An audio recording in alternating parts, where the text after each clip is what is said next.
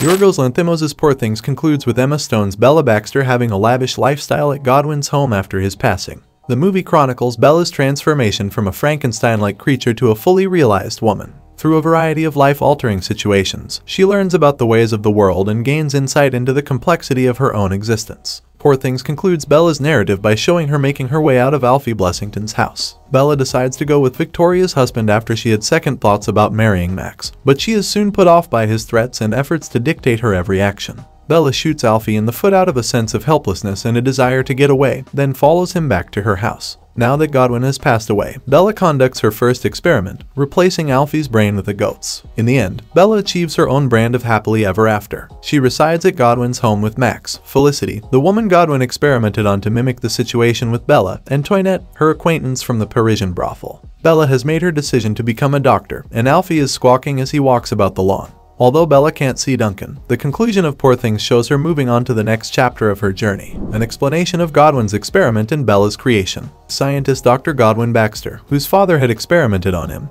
didn't want to create Bella, but when he discovered Victoria's almost lifeless body on the shore after she had plunged from the bridge, Godwin saw a chance he couldn't pass up. Godwin found it fascinating to experiment on Bella by transplanting Victoria's baby's newborn mind into a mature woman's body, allowing him to closely monitor her development. Bella was unique in the scientific community, and Godwin was intrigued by her potential as a subject. But Godwin needed a buddy more than he only wanted Bella for science. He was lonely. Godwin grew to adore Bella as a daughter since Bella was a father figure to him, and his father had always been nasty to him. Godwin felt delight and received the affection he had been denied in Bella's life because of her presence and her curiosity. He also related to Bella because, although he had experimented before, to a lesser degree, Bella had opened his heart much more. Without her, Godwin would have been without purpose in life, devoted only to science, and devoid of any kind of emotion. Reasons Bella left Max at Alfie Blessington's altar. Bella Baxter has a never-ending curiosity. She was still learning and exploring, even if it appeared that she was happy with her choice to wed Max. Having been misled her entire life, she was particularly curious to learn the truth. Bella followed Alfie Blessington when he arrived to call off the wedding in order to learn more about Victoria's life before she was reincarnated as Bella. Bella still hadn't fully pieced out the jigsaw,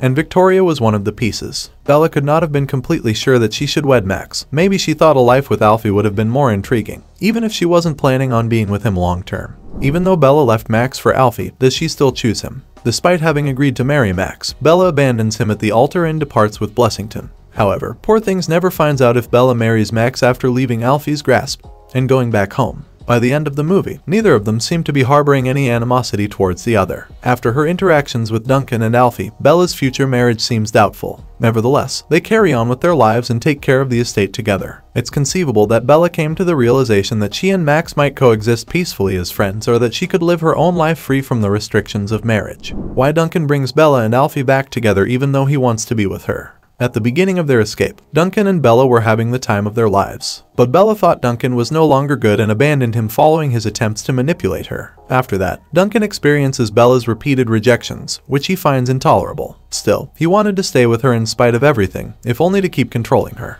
Duncan's only goal in getting Bella and Alfie back together was to get revenge on Bella for not selecting him. Duncan was aware that Victoria had lived a life apart from him, and his plan to cause her pain was to track down Alfie Blessington on her behalf. Bella wouldn't be happy without Blessington, he knew, and he enjoyed the thought that he would try to dominate her and treat her badly. And Duncan would see to it that Bella was unhappy if he was unable to have her. Though Bella didn't see it that way, Duncan was presumably insidiously attempting to make her see how great their relationship was. In reality, though, Duncan was just considering himself and his wounded pride. The true significance of Bella's decision to become a doctor. Bella makes the decision that she wants to become a doctor towards the conclusion of Poor Things. Bella wanted to make a difference in the world for a very long time after the trip, when she witnessed the darkest aspects of human nature and what life might provide to certain people but not to others. She could do it since she's a doctor. She would continue Godwin's work, walking in his footsteps as well. Bella has demonstrated that she is skilled at operating on Alfie, so it's probable that she wants to carry on with her actions as long as they seem right. She would be able to assist others and maybe conduct experiments in the future as a doctor. What kind of life did Bella lead prior to her death and resurrection? Bella was Victoria Blessington before Godwin brought her back to life. She was an affluent lady who liked to use her power to bully Alfie and her employees. Victoria was satisfied to stay home or interact with high society, in contrast to Bella,